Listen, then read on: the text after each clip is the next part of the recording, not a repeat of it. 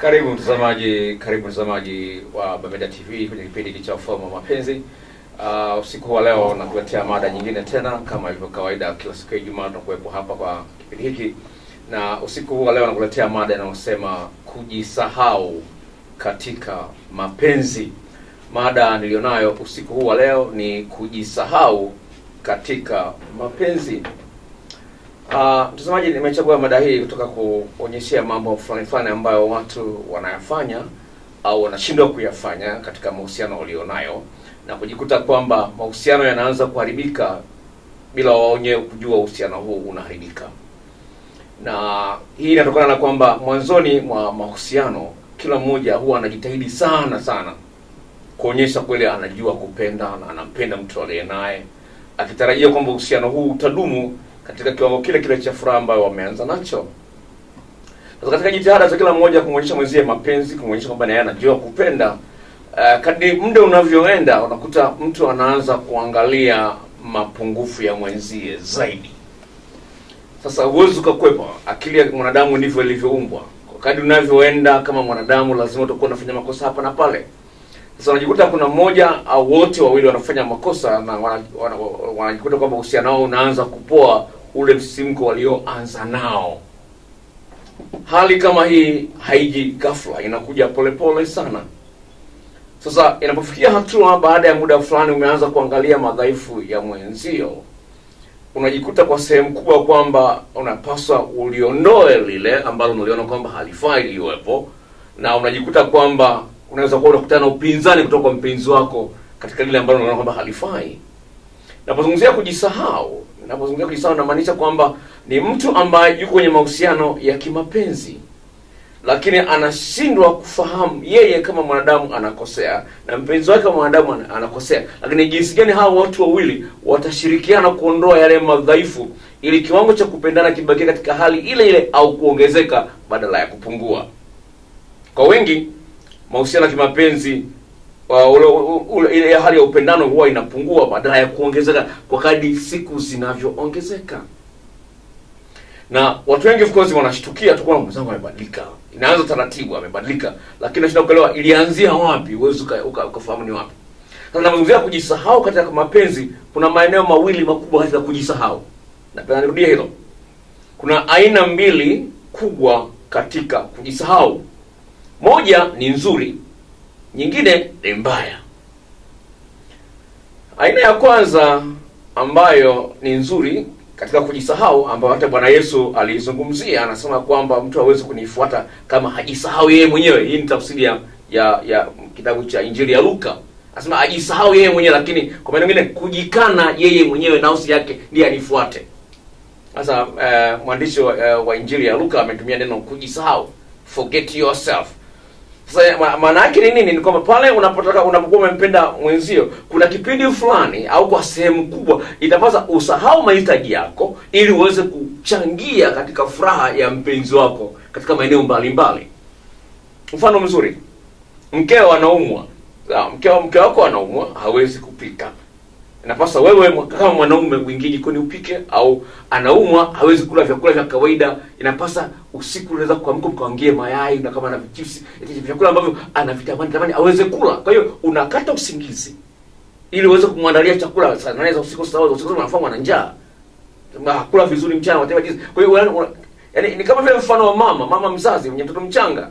Mtoto usiku atasumbua, mama ataamka anahangaika kwa ajili ya mtoto. Kwa hiyo unajisahau wewe mahitaji yako. Kwa kweli una usingizi, ni kweli ungependa kupumzika, lakini unaacha nafsi yako kama ilivyo ili umsaidie mwingine afurahie maisha yake yaendelee kuwa na furaha zaidi.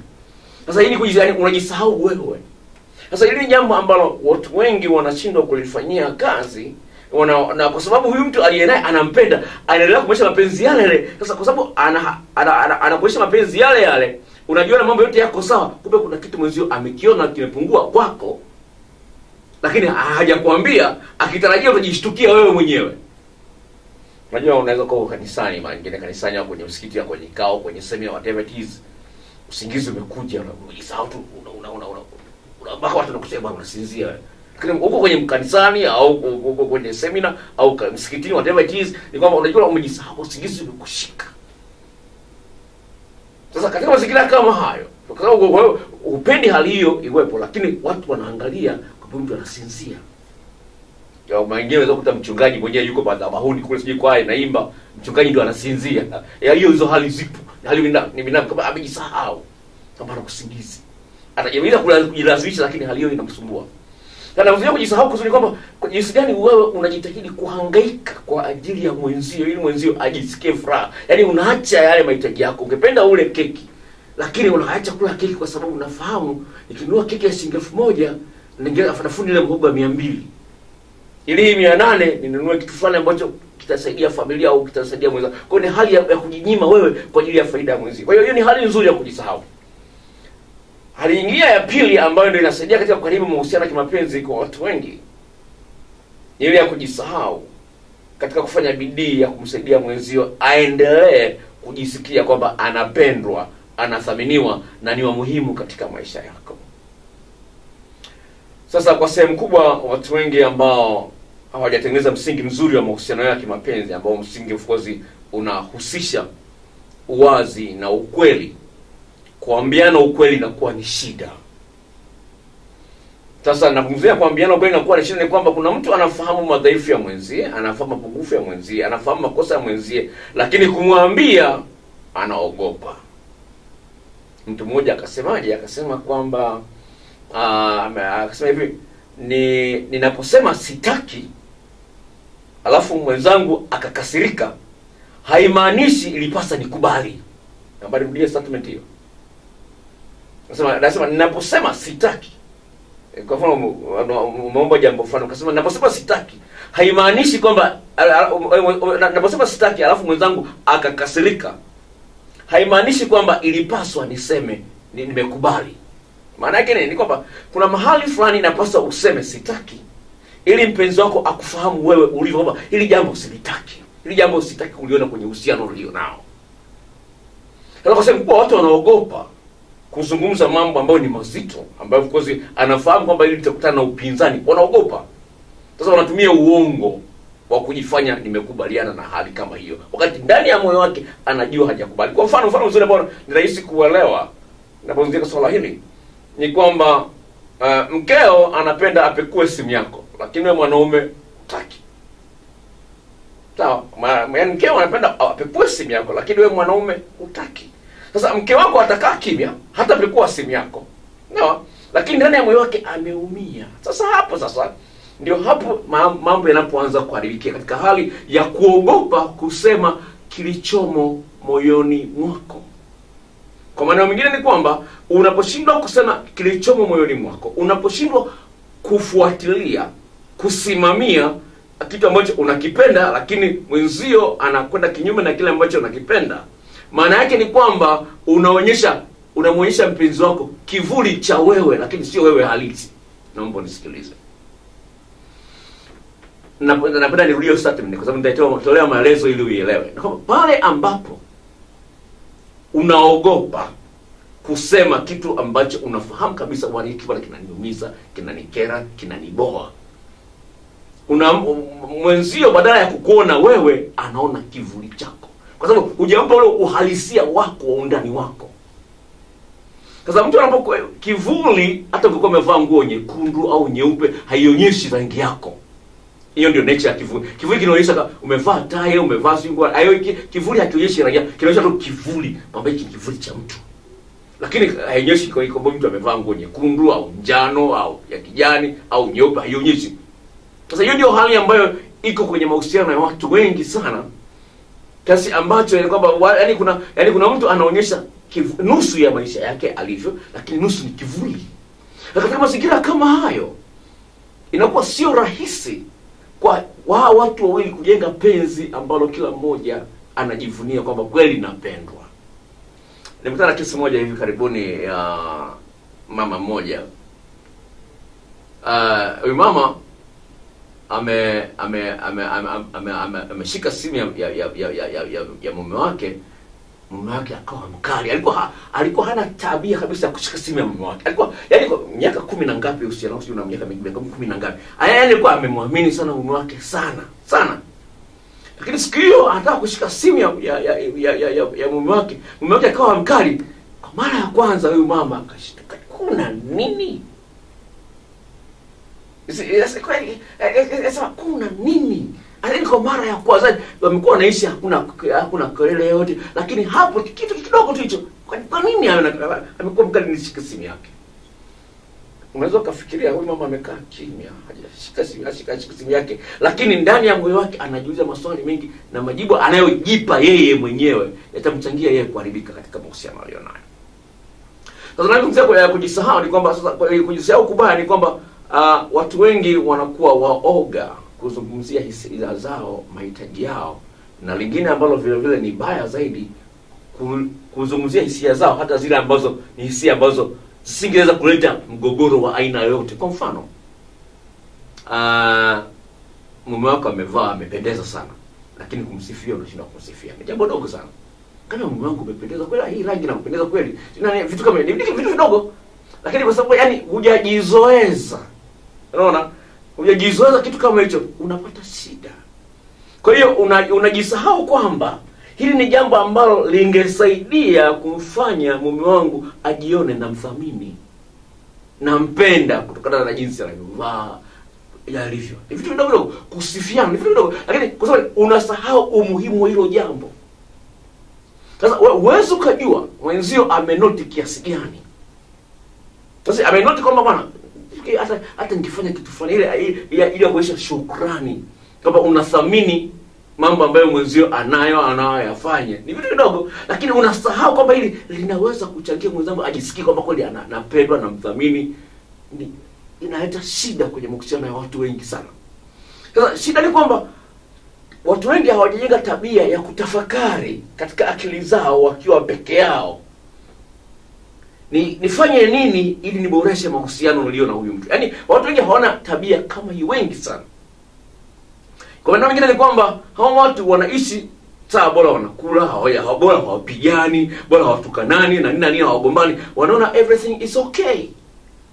Lakini ukweli ni kwamba kwa uhusiano wa muda mrefu hakuna sababu ya yoyote ile ya mtu kukalia kimya mambo ambayo unaona yako sawa. Lazima kila siku au kila wiki uwe unafanya tathmini ya uhusiano wako ulionao.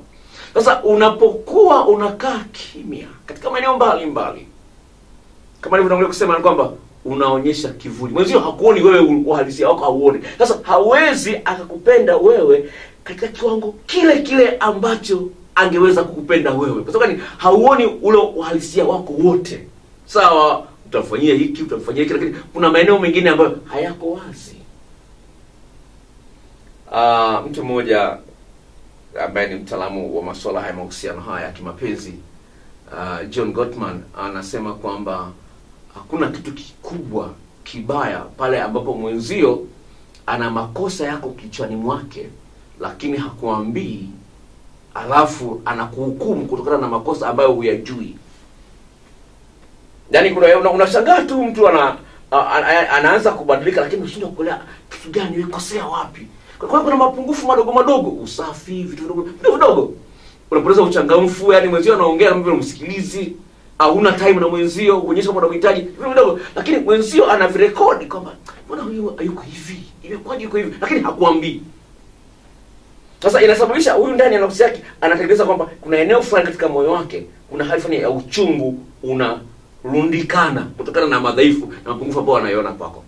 Kwa unashangaa, zamani alikuwa mchangamfu sana, lakini sasa hivi amebadilika, hana uchangamfu ule ambao alikuwa nao mwanzoni. Umeenda wapi ule uchangamfu? Kuna vitu ambavyo vimo ndani ya moyo wake vinakandamiza hisia zake kwako. Zile hisia alizokuwa nazo mwanzoni juu ya wewe zimekandamizwa kiasi ambacho kama vile zinafunikwa. Anashindwa kujisikia vizuri anapokuwa na wewe. Nakutana na kesi nyingi sana, inasikitisha, lakini ni kesi za ajabu sana. Ya mtu anasema mume wangu akiwa mbali, yani nakuwa na hamu naye kweli, lakini akirudi sina. Au mke wangu akiwa mbali, yani nakuwa na hamu naye kweli, nitapigia simu na uchangamfu mkubwa, lakini akirudi sina zile hisia zote hazipo. Kuna mambo mengi ambayo ni magumu katika mahusiano ya kimapenzi, lakini hakuna jambo baya sana kama mtu ambaye anaficha hisia zake. Napenda nikwambie ndugu mtazamaji, mimi kama mwanadamu mwenzako kama wewe, nimekutana na magumu mengi katika mahusiano ya kimapenzi ambao ni challenge kubwa, lakini namshukuru Mungu kwa elimu ambayo amenipa. Naweza nikaliangalia ili nikalichuja, lakini all in all ni kwamba cha msingi ni kwamba nataka niishi maisha ya furaha. Na mtu yoyote ambaye anataka kunitumia kwa faida yake nitamshtukia mapema sana. Kwa sababu ninapoona kwamba no, hii mambo anayoyafanya nikosesha raha. Sawa, nampenda, namthamini na mheshimu. Lakini kwa hili haliko sawa, nitamwambia ukweli. Nipe mfano mmoja. Kuna dada mmoja tulikuwa ni urafiki wa kawaida. Amekuwa na tabia ya kukopa hela kwangu. Sawa? Akipata shida shilingi 50 ngapi anakopa na nini. Sasa what happens ni kwamba alikuwa amesafiri. Sawa, amesafiri, ameenda mbali. Amerudi, hajanipa taarifa kwamba amerudi wala nini na nini. Sawa? Sasa amerudi siku hiyo ananitumia message, vipi habari za siku Nelson? Nikamwambia salama, nikamwambia habari za ulikokuwa. Akasema nimerudi. Umerudi umerudi lini? Akasema nimerudi Jumatatu. Hapo ni zaidi ya wiki. Nikamwambia sawa, asante.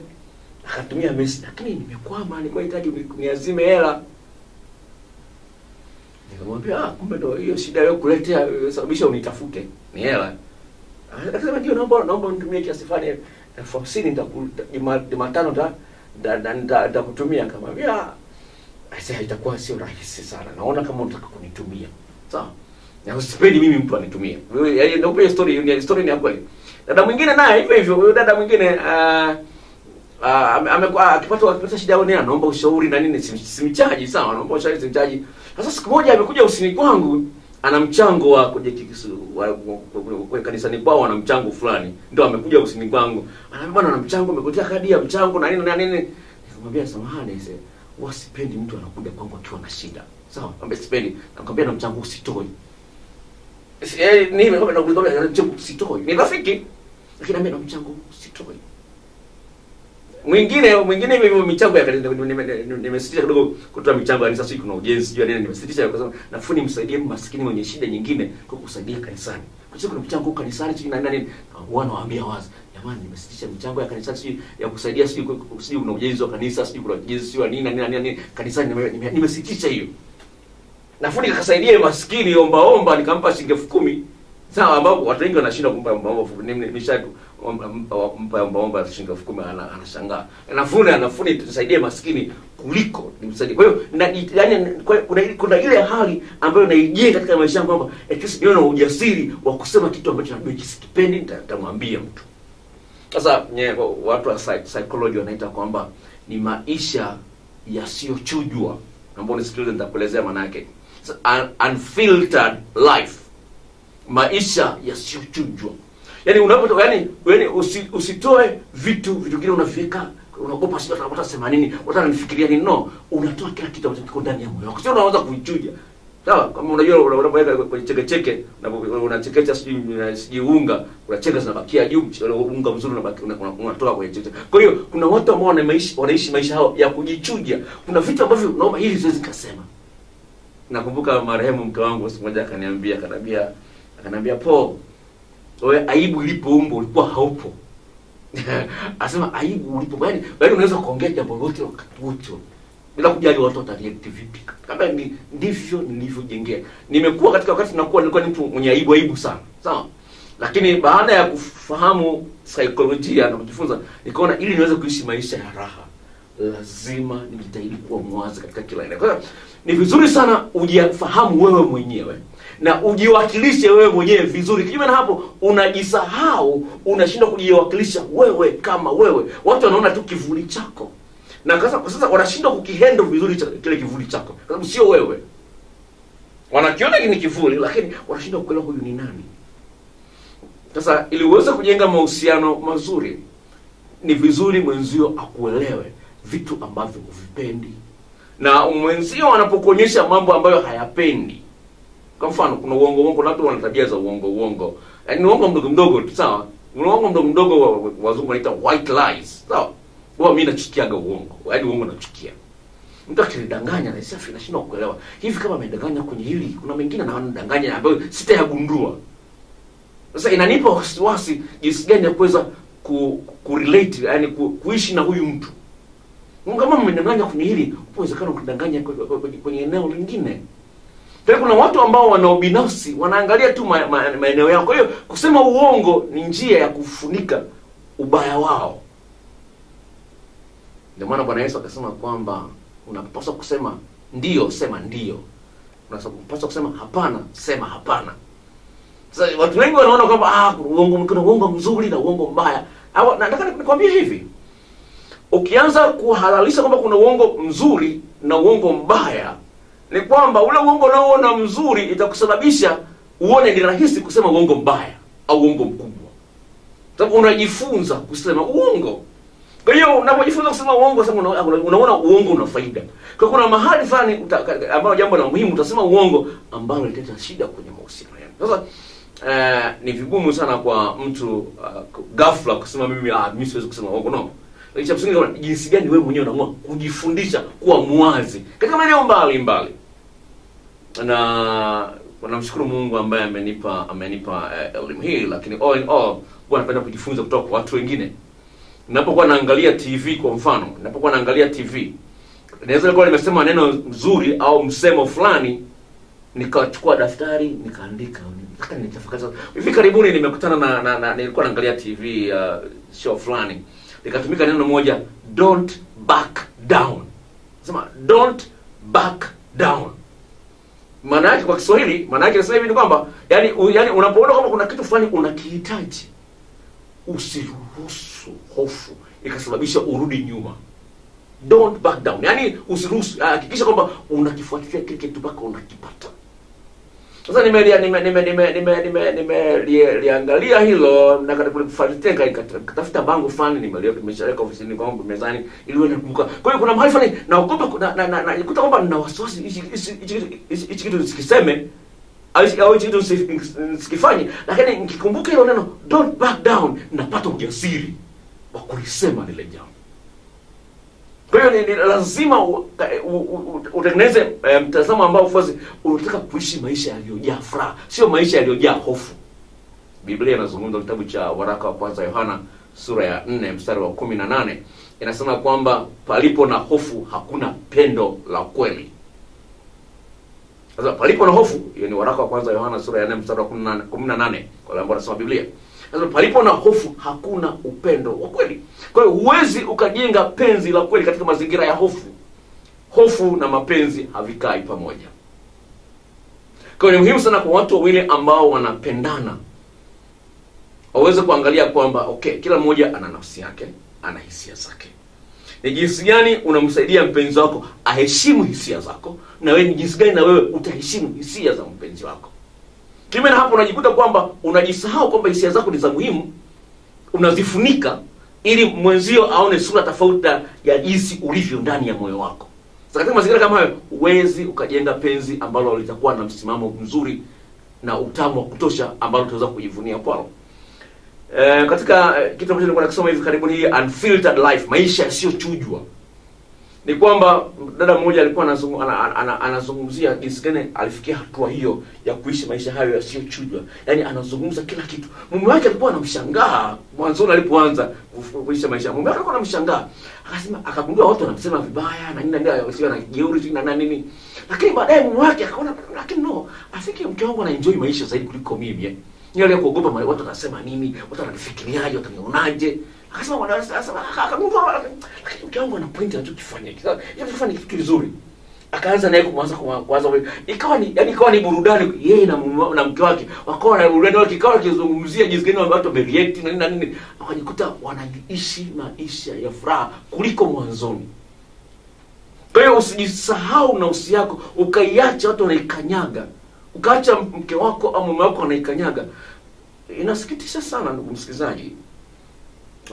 Toka nimeanza ofisi yangu ya kliniki ya afya Mapenzi 2006 mpaka sasa hivi, naona mwaka huu nimekutana na kesi nyingi ambazo kidogo zinanionyesha kwamba mapenzi, mahusiano ya ndoa yamefikia mahali pagumu sana.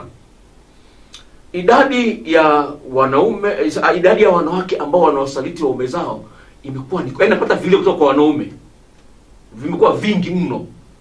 Yaani idadi ya wanaume ambao wanalalamika wauke zao wanawasaliti. Lakini mbaya zaidi ambao analiona ni kwamba huyu anajua mke wangu ananisaliti, lakini anasema bado nampenda. Yaani ndio unakutana. Yaani ni mwanaume huyu anajua kwamba mke wake anamsaliti, lakini bado nampenda. Sasa unaona kwamba jinsi watu yaani haya mambo mpaka mtu anafikia hatua kama hiyo. Ni kwamba ni eneo ambalo ni gumu, lakini imefikiaje hao watu wamefikia hatua kama ile? Ni ikiwa imekaribia muda kuingia kwenye maswali, ya maswali na majibu, na kualika msikilizaji ambaye ni mpya, kuna namba pale ya SMS, namba ya SMS pale, utuma swali lako. Kama ni mwanamke sema ni mwanamke, na kama ni mwanaume sema ni mwanamke, una umri gani na uhusiano wako na muda gani. Nataka nimalizie point moja ambapo kozi itakusaidia kuelewa kitu gani nakizungumzia. Kwa hiyo tuma SMS yako vizuri kwenye namba ile ambayo imeandikwa SMS. Hatapokea simu. Atapokea ile namba ya simu, tutapokea, maana kuna wale wengine wameshalewa, wataongea mambo ya ajabu hapa hewani, tusingependa kitu kama hicho. Kwa hiyo tuma SMS yako kwenye namba ile pale ya SMS. Okay. Kibaya ambacho nimeanza kukutana nacho sasa hivi, hii ni athari ya mitandao. Ni wanawake ambao wanataka waume zao watembee nao kinyume na maumbile. Nalizungumza hili kwa sababu kwenye Biblia lipo. Sawa, nimekataza kwenye Biblia. Sawa. Yaani alafu mbaya zaidi kwa wale ambao wanafahamu watu Mwanza, nimeshangaa nimeshakutana na kesi kama 4 kutokea maeneo ya Katoro. Sasa shida kwa Katoro nimeshafika. Sasa japokuwa nimefika mara moja, sio mji mkubwa sana, lakini nimeshangaa hizo kesi nimekutana nazo kutoka Katoro, kwamba mwanamke ndio anataka mwanaume atembee naye kinyume na maumbile. Unaweza kufikiria. Sasa nimepigia simu leo nikamuuliza ndoa yako ina muda gani? Nikamuuliza ndoa yako, anasema ndoa ina miaka 3. Yaani wewe mtoka hii hali ameanza asema ina muda kama miezi 6 sasa hivi. Sasa unaweza kushangaa jinsi gani kuna mabadiliko yanatokea katika maisha, katika moyo wa mwenzio ambayo huyajui, atakuja yanakushtua. Sasa hii ukiona kwamba mabadiliko ya mpenzi wako yamefikia hatua kwamba yanakushtua, imefikia mahali pabaya sana. Na nimeleta mada hii nitaka kukusaidia ndugu mtazamaji. Uhusiano wako kama ni mzuri sasa hivi, usione kwamba hakuna uwezekano wa kubadilika. Ndio kitu ambacho nilipenda nikwambie. Kuna mtu mmoja amenisikiza kwenye radio fulani siku ya Jumatatu, akanitumia message, ananipongeza sana na nini, akisema mimi na mke wangu tunapendana, tumeokoka na nini. Nikamwambia mbarikiwe sana sana. No, anyway, ni kwamba kuna hatari kubwa sana ya kuona kwamba mwanamke uliye naye au mwanaume uliye naye hatabadilika. Nakupenda kwamba huko na kwenye ni sehemu ya kujisahau. Uwezekano wa mwenzio kubadilika ni mkubwa kuliko unavyofikiria. Katika ulimwengu huu ambao kuna mwingiliano mwingi sana wa watu, mwenzio anakutana na watu ambao wewe wajui, wengine anaongea na watu ambao wajui, au anaongea mambo ambayo wewe hujui. Wewe ukafahamu jinsi gani akili yake inaweza kubadilika na akawa mtu mbaya kwako. Kwa hiyo usijisahau ukaona kwamba ananipenda, nampenda, it's okay. No, jitahidi kwa sehemu kubwa kuongezea mapenzi. Usione yale uliokuwa unayafanya mwaka jana hayo yatatosha kumfanya mpenzi wako aendelee kukupenda kiwango kile kile. Upo umuhimu mkubwa sana wa kujitahidi kuongezea mapenzi ili utamu wa uhusiano wenu uendelee kuongezeka ukubwa badala ya kupungua. Kwa nini? Biblia inazungumza kwenye kitabu cha Mithali sura ya 4 mstari wa 17. Anasema hivi, anasema kwamba nuru ya mwenye haki inaendelea kuongezeka kung'aa, wakati nuru ya muovu inaendelea kupungua, na huyu muovu hajui kitu gani kinasababisha ajikwae. Kwa hiyo upo muhimu sana wa kuangalia, je, hivi mapenzi yetu yanaongezeka utamu au yanapungua utamu?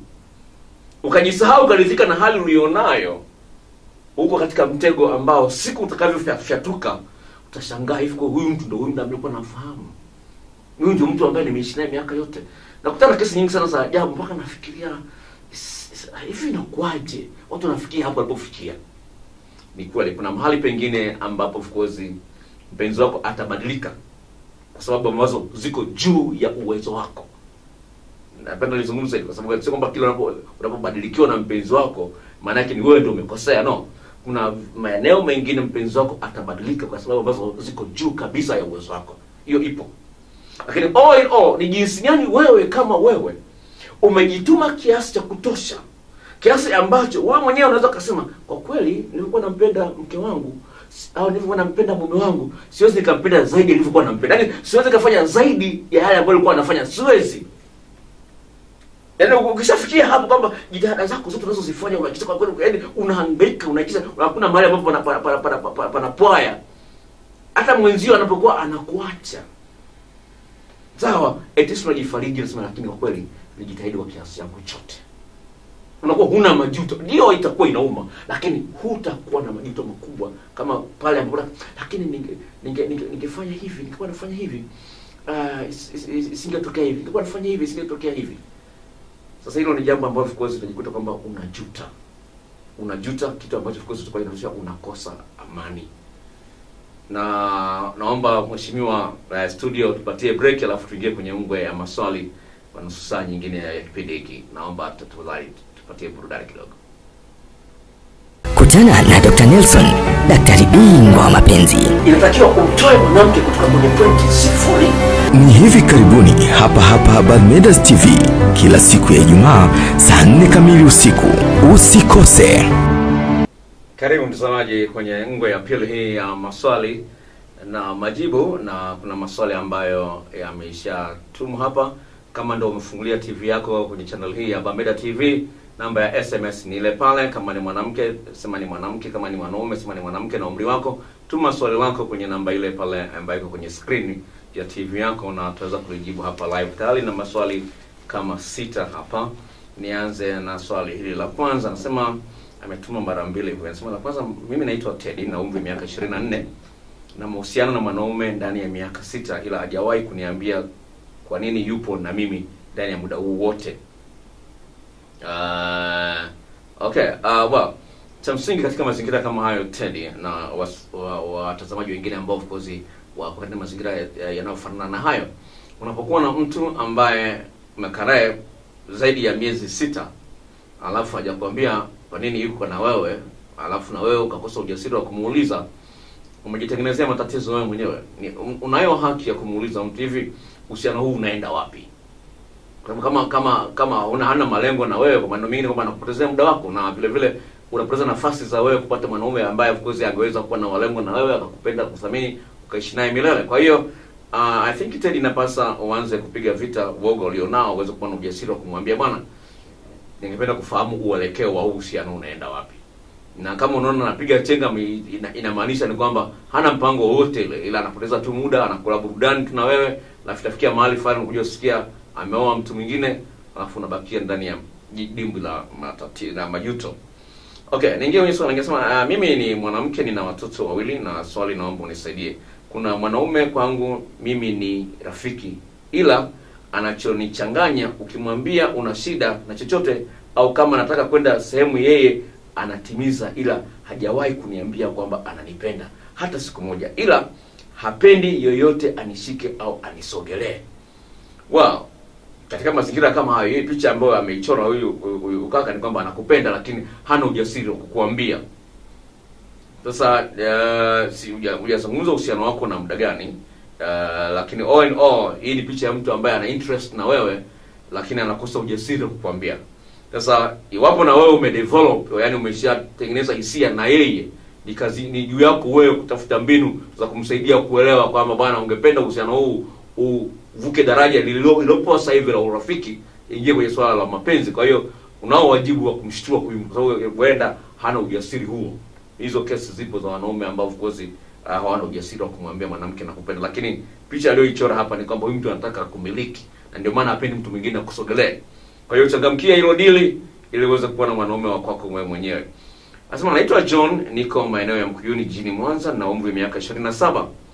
Daktari, mimi nina mke, yeye bila kumwambia naomba unyumba wala hawezi kutoa. Akitoa kila kitu nafanya mimi, yeye hajishughulishi kwa lolote, ila lihusianalo na tendo hilo. Je, mimi nifanyeje? Maana nawaza kumwacha, nisaidie tafadhali. Okay, kwa umri ulionao John, umri wa miaka 27, unapenda vitu ambavyo ni moto moto. Kwa hiyo unapenda mwanamke ambaye ana amsha. Nimwambia John na watazamaji wengine wa Barmedas TV usiku wa leo ni kwamba asilimia kubwa ya wanawake hawajui wamfanyie nini mwanamke. Nimeshakutana na kesi ambapo mwanamke ananiuliza, ananiambia, "Dokta, mume wangu ananiambia kwamba anasema nifanyie, mume wangu ananiambia niwe natoa ushirikiano kutosha kwenye mahusiano, lakini sijui la kufanya." Mwingine ananiambia, mume wangu anasema anaomba mimi nimwambie anishike wapi, mimi mwenyewe sijui nishike wapi. Kwa hiyo unakuta kwamba jinsi gani kuna ukosefu ufahamu mkubwa. Na kitabu ambacho kina maelekezo ya vitu gani ambavyo mwanamke anaweza kufanyia mwanaume. Kwa hiyo John yuko Mkuyuni na mimi naishi Mkuyuni hapo Mkuyuni hiyo. Kwa hiyo na kitabu ambacho nakiuza shilingi 5,000 na vitabu viwili mfano. Kuna kimoja ambacho kina maelekezo ya mwanaume kumwandaa mwanamke na mwanamke kumwandaa mwanaume, kinaitwa Ufundi katika Kupenda. Kina maelekezo pande zote mbili. Lakini kuna kimoja special kwa ajili ya wanawake, kina maelekezo mengine ya ziada kama jinsi ya kumnogesha mwanaume. Kwa hiyo ni kitabu ambacho kina maelekezo simple, kimechapishwa kwa Kiswahili. Kwa hiyo nitafute jioni namba zangu zitatoka mwishoni mwa kipindi ili niweze kupatia hicho kitabu kitakusaidia aweze kujifunza mambo ambayo yanamsaidia. Kuna kesi nyingine ambayo nimekutana hivi karibuni ambayo inapatana na swala hili. Ni mwanamke ambaye anapenda kufanyiwa mambo mengi na mume wake anamfanyia mambo mengi wakati wa kucheza ngoma ya wakubwa, anamwambia wewe ni mhuni sana. Which means kwamba yeye mwenyewe ana mambo mengi ambayo hayajui, lakini hataki kujifunza, anataka kumkandamiza mume wake. Anamwambia wewe ni mhuni kisa anajua mambo mengi sana. Kwa hiyo kuna wanawake ambao wanaogopa kuonyesha ufundi wao kwa sababu wanahisi itatafsiriwa vibaya. Kwa mfano nakumbuka kulikuwa na mama mmoja ambaye alikuwa anafanya kazi kwenye shirika fulani, alikuwa ni mtu mkubwa na amesoma. Nikamuuliza hivi wewe unaweza kumwanza mumeo? Akasema no, siwezi kumwanza mumeo, tena mimi mhuni sana. Kwa hiyo kuna watu ambao wana mentality hiyo, wana hali kama hiyo kwenye akili zao, jambo ambalo linapaswa lipigwe vita. Na hizi kesi nipenda kwambia wanawake ambao wananitazama sasa hivi hapa, ni kwamba kesi za wanaume kuumizwa na wanawake ambao kwa sehemu kubwa wanasubiri mwanaume aanzishe ngoma ya kubwa, wao kazi yao ni kukataa au kubali. Hizo kesi zimekuwa nyingi sana. Kwa hiyo nimeambia wanawake kwamba mtakuwa mnabomoa nyumba zenu wenyewe kwa kusubiri mwanaume ndio aanzishe ngoma ya kubwa. Sababu wanaume na wenyewe wanapenda kujisikia wanahitajika na wake zao. Sasa sio kama mwanaume tu ndio siku zote anaanzisha. Lazima na wewe mwanamke at least ujitume wenyewe, usisubiri hisia. Tambua kwamba mwenzangu anahitaji. Nipenda kwambia hivi. Hapa nipenda kizungumzo hiki akasema kitakusaidia vijana wengi ambao wanasikiliza usiku leo. Ni katika maandalizi ya video ambayo nitaweka kwenye YouTube, athari za kutoshirikiana tendo la ndoa kwa muda mrefu. No. Athari za kutoshirikiana kutokufanya tendo la ndoa kwa muda mrefu. Sasa tafiti zinaonyesha, tafiti za muda mrefu zilikuwa zinasema kwamba ili mbegu za mwanaume ziweze kuwa na afya nzuri, ziweze kutungisha mimba, akae muda mrefu bila kufanya tendo la ndoa, hata mbegu zile zinakuwa na afya nzuri zaidi. Na hata kuna maabara moja mpya hapa jijini Mwanza, ili kuweza kuzipima mbegu zako kama unaweza kuzaa au kuzaa, inapaswa ukae siku 4 bila kushirikiana tendo la ndoa, ndio wanaenda wanazipima zile mbegu zako wewe mwanaume. Ndio tafiti ambayo ya hivi karibuni ambayo iko kwenye chat imetoka Israel. Tafiti hii inaonyesha hivi, ukikaa zaidi ya siku 4, mbegu zako za kiume zinapoteza ubora wake wa nguvu yake ya kuogelea kulifuata yai la uzazi la mwanamke. Yaani ukikaa yani kwa siku 4, yani siku 4 hujafanya tendo la ndoa, mbegu zako zinakuwa katika hali mbaya ambazo zinaweza kusababisha aidha usitungishe mimba au unaweza kuanzisha uzae albino au uzae mtu mwenye ulemavu. Hii ni tafiti mpya. Kwa hiyo hii video naifanya shooting kesho, lakini nitaiweka kwenye YouTube I think Jumatatu. Okay. Kwa hiyo na kwamba ni hivi kwamba wale ambao wanategea au wananyima umezao nyumba au na nini, tambueni kwamba mnatengeneza majanga bila kujua. Alright. Okay, naingia kwenye video nyingine hapa. Ndani sio kwenye message nyingine. Anasema anaitwa Ruta, na Ruta ni mshabiki wa hiki kipindi. Naitwa Ruta, naomba niulize. Mke wangu aliondoka kwenda kwao, akawa mtaani, baada ya mwezi akaenda kwao. Wakanipigia simu na yeye akaniomba msamaha. Nikimuuliza alipokuwa, anashindwa kusema. Je, nimsamehe kweli? Naona Ruta amekuwa amenifuatilia hii swali. I think sijui kama ni yeye, nimeshakutana naye kwenye radio vile vile. Kipindi moja cha radio nilizo swali kama hivi, kama ni huyu ana mtu tofauti. Hivi hapo mimi siwezi kufanyia uamuzi Mr. Ruta. Jibu ulionalo kwamba mke wangu amenisaliti. Unalo hili jibu, lakini unashindwa kukabiliana nalo. Yani mke wangu ameaga nenda nyumbani, lakini hakwenda nyumbani, au alienda nyumbani akakaa siku 2, siku 3 akaenda kwa mwanaume mwingine. Hiyo ndio picha ulionayo akilini mwako. Lakini unaogopa kukabiliana nayo. Kwa mimi siwezi kufanyia uamuzi kwa kuambia kwamba nifanye nini, nimwache vipi. No, hiyo nakuachia wewe. Nimeshakutana na kesi nyingi, mtu amemfumania mke wake lakini anamsamehe, wanaendelea kuishi. Sasa mimi siwezi kukufanyia uamuzi kwamba umwache usimwache. No, angalia hisia zako, moyo wako unakuambia nini. Alright. Okay, naingia kwenye SMS nyingine hapa. Anasema bibi kaka uko poa sana. Mimi naitwa Sipenzi Rosa nikiwa pande za Buzuruga. Naomba wimbo. Okay, wewe unauliza wimbo. Okay, hello Dr. Nelson. Mimi ni mwanaume na umri wa miaka 27. Nilikuwa na mpenzi wangu ambaye nashindwa kuachana naye, ila nahitaji kuachana naye. Haleluya, swali zuri kweli. Okay, naomba nirudie swali. Ameanza vizuri kweli. Anasema hello Dr. Nelson. Mimi ni mwanaume, umri wangu miaka 27. Nilikuwa na mpenzi wangu ambaye nashindwa kuachana naye, ila nahitaji kuachana naye kwa kuwa hana tabia ya uaminifu kabisa. Kwa kuwa amechiti zaidi ya mara 5 na watu tofauti. Shida nilionayo kwa sasa, niko na mwingine ila simpendi kama yule wa awali. Nashindwa nifanyeje, angali yeye ananipenda sana na ana mwenendo mzuri. Nifanyeje nimpende au nifanyeje kutoka katika dilema hii? Umenikumbusha message fulani niliuliza kwenye kipindi fulani cha radio. Mkaka anasema, "Dokta, mimi na wapenzi wawili. Mpenzi wa kwanza ni mzuri kuliko maumbile, kila mwanaume anaweza atamtamani hiyo dada, sawa? Lakini kwenye ngoma ya kubwa hajui kitu. Mpenzi wa pili anajua ngoma ya kubwa ile za amshamsha, anajua kweli, lakini ni mwenye hasira. Dokta, nichague yupi?" Unaweza kuona dilema hiyo, ndio dilema ambayo wewe unayo. Okay, sikiliza.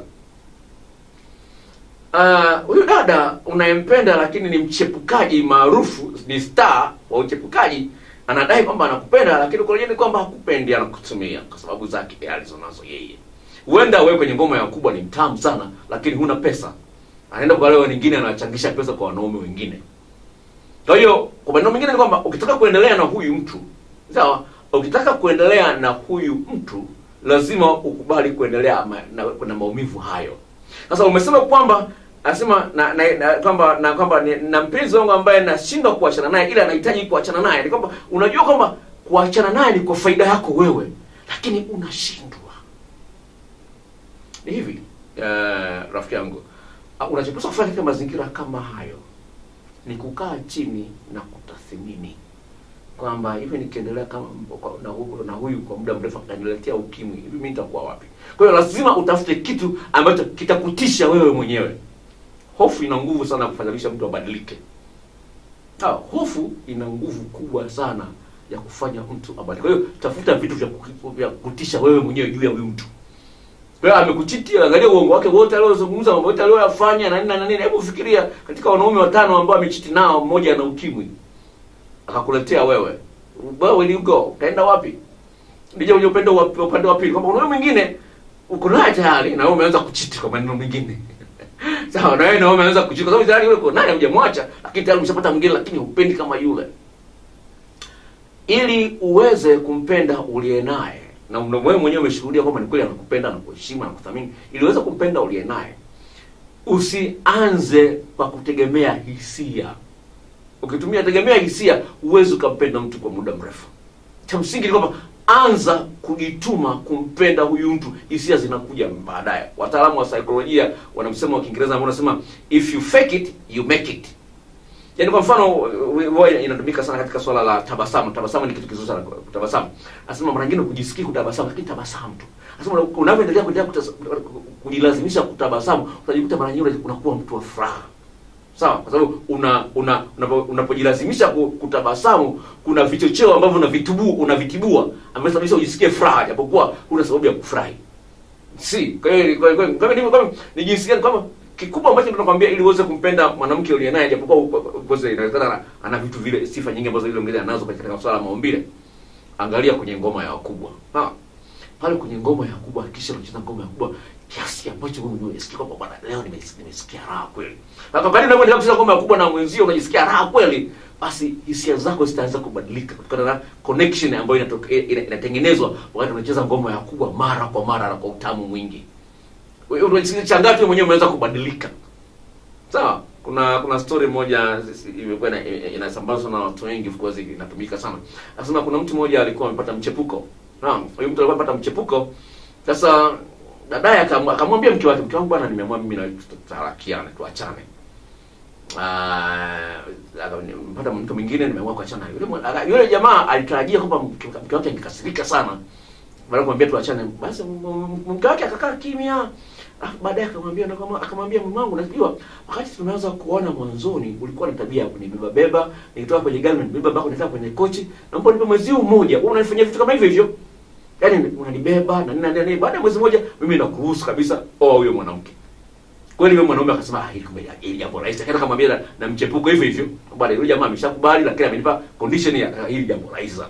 Sasa kadri vile alifanya vile, akajuta hisia kwa mke wake zinabadilika, akaamua kuvunja mchepuko, akaendelea na mke wake. Kwa hiyo kuna connection kubwa inafanyika pale ambapo kuna kuwepo na msuguano wa muda mrefu wa ngozi na ngozi ya mwenzio. Ni jambo ambalo linapaswa ifanye. Na vile vile nilishazungumza hapa, lakini penda nizungumze tena kwa faida ya wasikilizaji wapya. Ni kwamba kuna tafiti imefanyika. Nilizungumza hii hapa kwenye vipindi ambavyo vimetangulia, kama hujatembelea kwenye YouTube, vipindi vyangu vyote vya hapa viko kwenye YouTube. Ni tafiti imefanyika. Watu ambao wanalala sawa pamoja, sawa wanalala pamoja bila nguo. Bila nguo, yani wote wako, yani mke na mume wanalala hao bila nguo, penzi lao linaongezeka kwa kiasi fulani. Kilinganisha na wale ambao wanalala wamevaa nguo. Lakini zaidi sasa wanaweza kuwa wamelala pamoja, alafu wakawa wamelala lakini huku miili yao inagusana, inaongezeka ile nguvu ya kupendana kwa watu wawili. Unaona? Mnaweza kuwa mmelala wawili, sawa na mke wako na mume wako, lakini wote mmevua nguo, lakini miili yenu haigusani. Kwa hiyo inaongezea kidogo mshikamano wenu. Lakini mnapokuwa mmelala pamoja, lakini mgongo na mgongo mmegusana au tumbo na tumbo mmegusana, mshikamano wenu wa kihisia unaongezeka nguvu. Sasa hiyo ni sayansi ndefu sana, lakini kwa sababu ya swali lako nimependa nikusaidia hilo, jinsi gani ya kumpenda yule dada ambaye unaona kwamba humpendi, ili unataka sasa utengeneze hisia nzito ili uweze kumpenda yule kama unavyompenda yule mwingine ambaye ni mchepukaji. Okay, don't be sad. Okay, huyu ametuma message ambayo of course. Okay. Anasema naitwa Musa Malimi kutoka Mwanza. Nina umri wa miaka 20. Kuna mwanamke nampenda, ila nikimwambia kwamba nampenda anakaa kimya, hanijibu. Huyo atakuwa analengwa na mimi na nampenda sana, nifanyeje ili anielewe? Lakini ana hela zangu, nimuombe hela zangu nisimfuatilia, ila hiyo hela aliniomba alikuwa na shida. Sikiliza Musa. Sawa, kwa umri ulionao na miaka 20, lazima ujifunze kumsoma mtu na ukaweza kumsaidia aweze kutoa yaliyomo moyoni mwake. Katika mazingira kama hayo, hujazungumza uhusiano wako na magani na huyu dada, lakini kwamba unampenda, ni kwamba umemwambia na kupenda, yeye hajakupa jibu na amekaa kimya. Lakini hebu angalia katika vitendo vingine vyote anaonyesha anapenda. Ukimuita anakuja, mnakaa mnaongea, na ukimwambia hiki anafanya na nini. Kwa hiyo hiyo inakupa picha huyu mtu ana interest na mimi, lakini anashindwa kukubaliana na wewe. Kwa hiyo katika mazingira kama ya muulize swali lingine, bwana nimekuambia nakupenda muda mrefu, hujanipa jibu. Kama una mtu mwingine usiniambie. Kwa hiyo hapo unakuwa unaanza kufungua mlango wa moyo wake. Anatambua kwamba mtu yuko serious. Sawa? Hiyo ya kwanza. La pili ambalo lipo, umemwazima hela. Alikuwa na shida. Kama ulimwazima hela, kozi alikwambia nitakurudishia. Kwa hiyo mwambie bwana, muulize ile hela yangu utanirudishia lini? Nilikuwa nahitaji. Simple. Lakini usivunje urafiki kwa sababu ameshindwa kukupa jibu. Wewe endeleza urafiki. Lakini kuna kitu kingine ambacho unapaswa ukifanye. Jinsi gani ya kuthibitisha kwamba huyu mtu kwa unampenda wewe. Na kualika utembelee, kuna video ambayo nimeweka kwenye YouTube inaitwa Sayansi ya Kutongoza. Kuna maelekezo, kuna stages, vitu ambavyo nimeweka pale.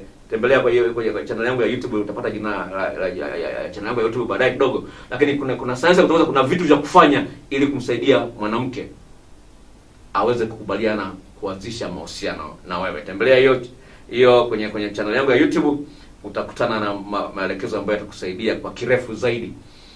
Okay, nasema Dr. Nelson, mimi naitwa TBS. Nina mpenzi, lakini jinsi ninavyoona ujio wa teknolojia zimesababisha kutupora haki zetu wanaume. Asilimia kubwa sasa hivi wanaume tunanyanyaswa na wanawake. Dokta, hivi kwa mfano, unacheza ngoma ya kubwa, halafu wakati huo mwenzio hana hata habari na wewe. Wakati mnacheza mwenzio anachati. Dokta, unaweza kufikiria nini? Na ndugu mtazamaji, unaweza kuona kwamba huyu ameamua tu kuleta kichekesho, sawa? Unaweza kusema huyu ameamua tu kuleta kichekesho. Hizo kesi nimekutana nazo, sio kesi ya wewe. Kuna wanawake, watu ambao wako busy sana na simu zao kiasi ambacho wanashindwa kutengeneza mahusiano yaliyo imara. Nimeshazungumza hapa na nirudie tena. Pale unapokuwa na mpenzi wako, awe ni mchumba au ni mke au ni mume, tafadhali sana simu weka mbali na wewe. Tafadhali sana. Yaani iwapo unataka kudumisha uhusiano ulionao, ni muhimu sana simu isipewe kipaumbele. Sawa, watakutafuta watu wengine na nini. Lazima umuonyeshe kwamba mtu uliye naye ni namba moja. Sasa kuna watu ambao wamekuwa addicted, wamekuwa walevi wa kuchati na simu na nini. Wamekuwa walevi wengi, sawa? Ni jambo ambalo limeonekana na wataalamu wa sayansi ya mapenzi, linaitwa phubing. PHUBBING, phubing. Unapokuwa na mpenzi wako au na hapo unakuwa kwa busy na simu, ni jambo ambalo of course ni hatari kwa mahusiano yenu. Sasa katika mazingira kama hayo, inakupasa uwe mkali. Mimi nimeshawahi kuvunja uhusiano kutokana na tabia kama hiyo, na dada ambaye of course alikuwa ni mzuri sana na iko tabia kama hiyo, nilivunja uhusiano katika mazingira kama hayo. Of course alinibembeleza karibu miezi si mingapi, lakini no. Labda nishamwambia mara 2 mara 3 nikaona no, siwezi kaenda mbali. Huyu mtu attention yake iko sehemu nyingine. Na simu nilimnunulia mimi mwenyewe. Sawa, nilimnunulia simu mimi mwenyewe. Alikuwa na simu ya ambayo ni ya WhatsApp na nini. See. Sasa ni rahisi sana kuwa ukawa mlevi wa simu. Lakini jinsi gani mtu anaweza kuwa na nidhamu ya kukabiliana na hali kama hiyo ni jambo la msingi sana. Kwa hiyo ningependa kuambia Mheshimiwa TB ni kwamba lazima umfundishe mpenzi wako mambo ambayo huyataki na ayapige vita, ili aweze kufanya vitu ambavyo kwa sehemu kubwa utajivunia kuwa na huyu mtu. Okay. Kuna mtu ametuma maswali kama mara 3 hapa. No, okay, ni yule amerudia swali lingine. Anasema naomba msaada. Mimi ni mwanamke ila sina hisia kabisa hata kuingia au kupata.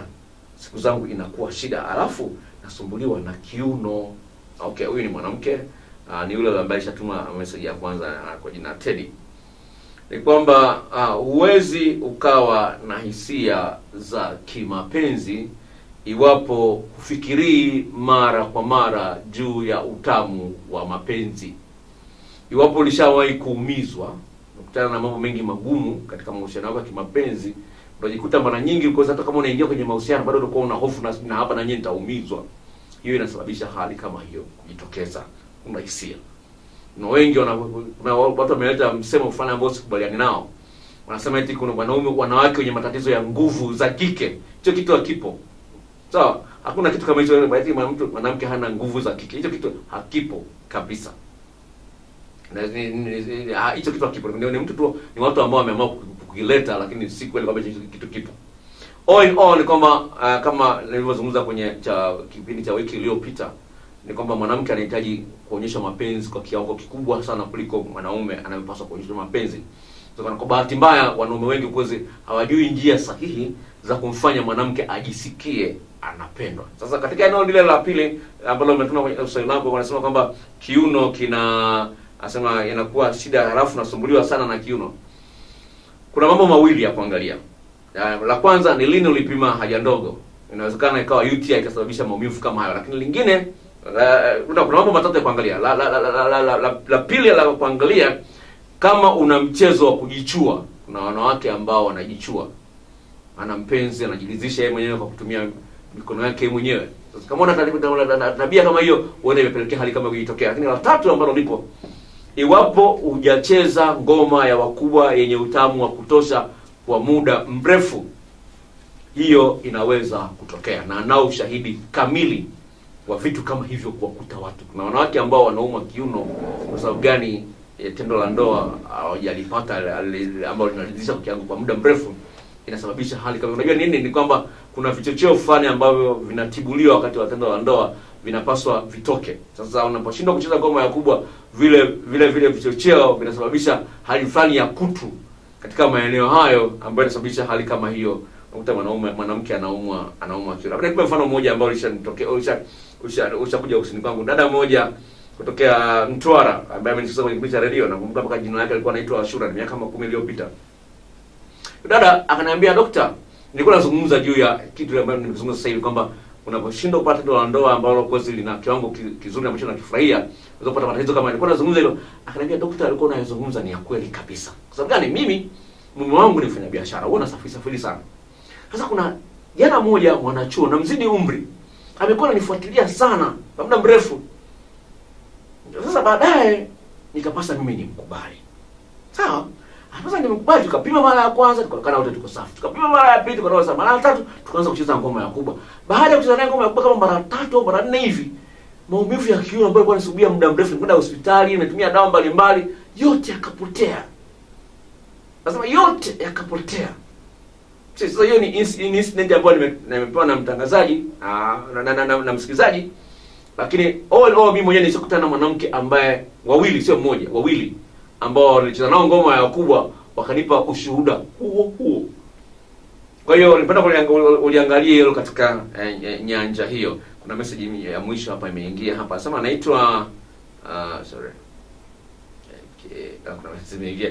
Anasema anaitwa Tano from Kirumba. Hivi umri rasmi wa kucheza ngoma ya ukubwa ni upi? Wataalamu wa sayansi ya mapenzi wanazungumzia miaka 22 kwenda mbele ndio umri mzuri wa kuanza mchezo huu wa ngoma ya ukubwa. Naitwa Jackie, nina bwana ninaye kwa muda mrefu, nilivyobeba mimba ikaharibika. Naona kama mapenzi yanataka kupungua, naomba ushauri wako. Okay, unapoona ubeba ujauzito na mwanaume anaanza kubadilika, na vipi ni kwamba huenda hana mpango wa kuzaa na wewe, na ameshtuka kuona kwamba ulipata ujauzito, anajua kwamba ungezaa, ingepasa ungepasa kwamba aendeleze mahusiano na wewe, kiasi ambacho yeye hana mpango hata wa kukuoa. Kwa hiyo amekuona kwamba no, hii imetosha, ameanza kubadilika, natafuta mtu mwingine ambaye anamuona ni bora, hata kama nitampa ujauzito nitaweza kumuoa na nikaishi naye. Kwa hiyo alikuwa hana mpango wa kukuoa. Mshukuru Mwenyezi Mungu kwamba imetokea hiyo ajali. Message ya mwisho nasema, "Dokta, mimi nimeolewa. Yaani nikimuona tu mume wangu hisia zinakuja, lakini nikijaribu kuzionyesha kwake anakataa kabisa." Asante dada kwa swali lako la mwisho ambalo linatufungia kipindi. Ni swali zuri sana. Nipenda kwambia dada yangu ni kwamba inanishangaza kidogo kukutana na wanaume ambao walikuwa wavivu kwenye eneo hilo. Kuna wanaume ambao wanataka kuwakimbia, yaani mwanamke kila siku anataka. Sawa? Mpaka mwanaume anataka kumkimbia mwanamke. Sasa inanisikitisha sana kwa sababu mimi hilo jambo nalipenda sana. Lakini napenda kwambia dada yangu ni kwamba huyu mwanaume anajishtukia yeye mwenyewe. Ni hivi, ni kwamba anajua kwamba huenda akashindwa kukupa kitu halisi ambacho unakihitaji. Ana matatizo ya kuwahi kumaliza, tatizo la nguvu za kiume. Hilo linaweza kuchangia wanaume kuogopa. Kwa sababu sisi wanaume tuna sifa ya kupenda tendo la ndoa, lakini kuna wanaume ambao kidogo walikuwa ni waoga. Lakini dada yangu nikwambia lingine ambalo unaweza kuliona ni kweli unakuwa na hisia nyingi na mumeo, lakini jinsi gani wewe kama mwanamke unampa burudani mwanaume, na yeye inachangia sana.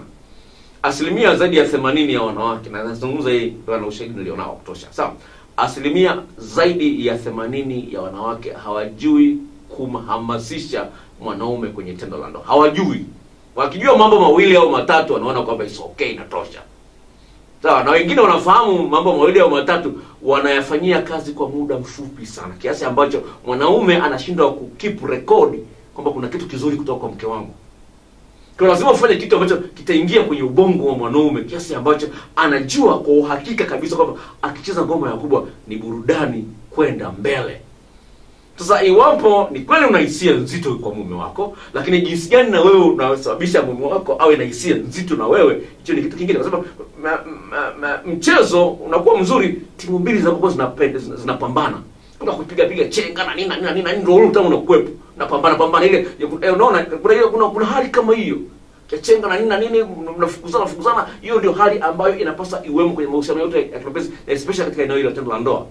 Kwa kama unajiona kwamba ufahamu wako katika kumhamasisha mumeo kwenye ngoma ya wakubwa sio mkubwa wa kutosha, na kualika na kitabu kinachoitwa Jinsi ya Kumnogesha Mwanaume, na hakika kabisa kitakupa vitu ambavyo mumeo atavifurahia kwa kiwango kikubwa. Nakumbuka dada mmoja ambaye ametoa kitabu hicho kutokea Misungwi.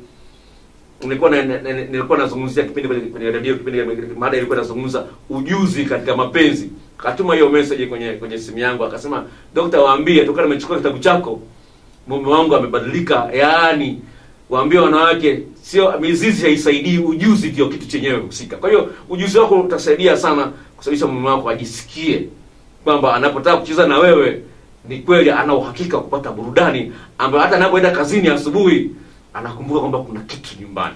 Kwa hiyo ile tukao ni swali la mwisho, ndugu mtazamaji. Mimi naitwa Dr. Paul Nelson. Niko Mwanza, jengo la Nyanza, barabara ya Kenyatta. Jengo la Nyanza liko nyuma ya Benki Kuu ya Tanzania. Niko mlango namba 16 katika jengo hilo la Nyanza. Ofisi yangu inakuwa wazi kuanzia saa 2 asubuhi hadi saa 10:30 jioni. Ukija kwa ushauri ofisini, gharama yake sio kubwa sana, shilingi 5,000 tu. Na ukitaka ushauri kwa njia ya simu vile vile kuna gharama shilingi 2,000.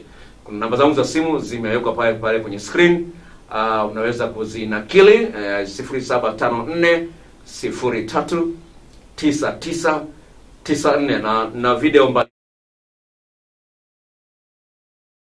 niendesha hapa YouTube, viko nimeweka kwenye YouTube.